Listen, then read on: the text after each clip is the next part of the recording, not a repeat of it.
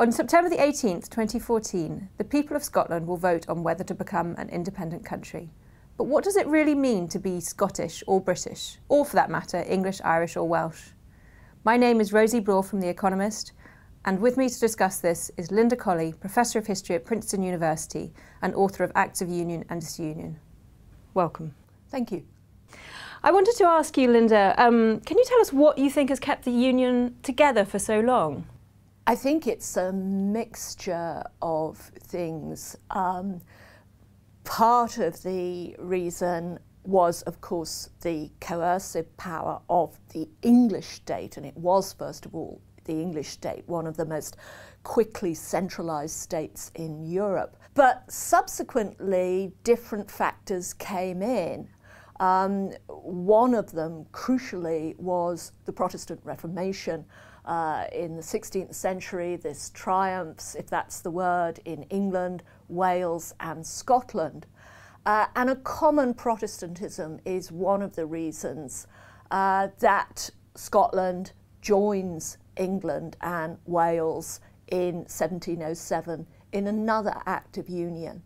And of course there's also an element of accident. Scotland had taken over, as it were, England and Wales when a Scottish king, James, inherits the throne in 1603 after Elizabeth I dies. The other reason which really did shape how the UK evolved was recurrent war.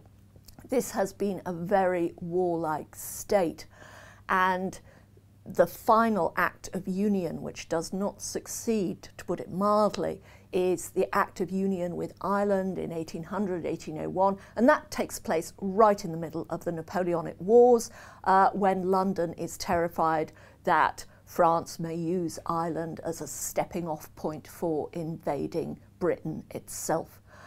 And war and empire help to keep this union together, as do the profits of empire. In the 19th and early 20th century, Scots, Irish, Welsh, as well as English, were getting a lot of profit in different ways from the empire, as well, of course, as paying for the empire.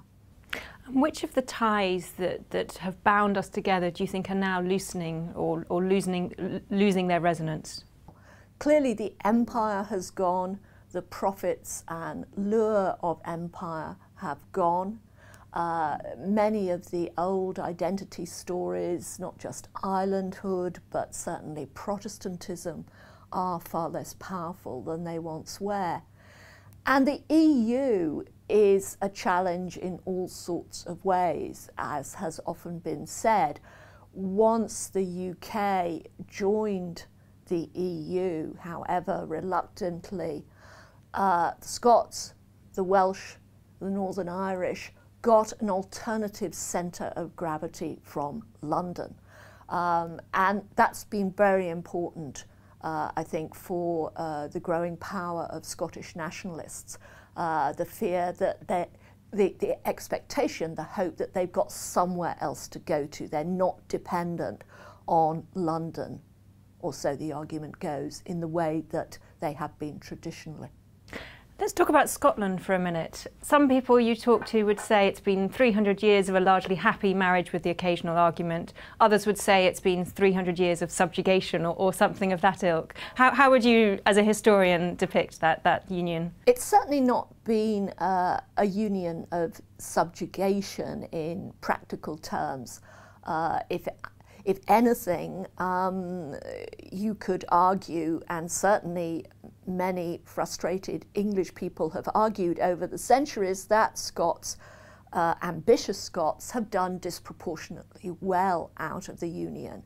They got a lot of jobs in the empire, they got a lot of the economic benefit of the empire with places like Glasgow and shipbuilding on the Clyde doing really, really well out of British global reach. All that said, of course, like the north of England, large parts of Scotland have suffered from industrial decline, which has made parts of Scotland far less important and confident in the Union than they were before. And also, of course, if you want to be a separate country, you see things in a different way. When I went to Edinburgh for the festival last summer, I had various Scots come up to me and say, well, you know, we are a colony. And historically, that's rubbish. Scotland has never been a colony. It was never conquered. It's never been in a situation analogous to Ireland with people moving in and grabbing land. But the fact that some Scots can think they're a colony suggests, of course, a restiveness and unhappiness with the status quo. And if people think that, they think that irrespective of the nuances of history. Linda, tell us why you wrote this book. The short and pithy answer is that I wrote the book because I was commissioned to do a radio series, and so the book evolved out of that. The more mainstream and genuine reason is that I know that these issues of identity, certainly issues over the Scottish referendum, over the possible EU referendum, will be inundated with comment from journalists, politicians, professional pundits. And I do genuinely believe that it would help to get more history into these discussions, because it's history, not so much geography, in fact, that helps to explain the current shape of the UK and some of the fractures that are currently emerging. So I thought, as a historian, I could add a different strand to what is going to be an increasingly frantic, but perhaps not always terribly well-informed debate. Linda Colley, thank you very much. Thank you.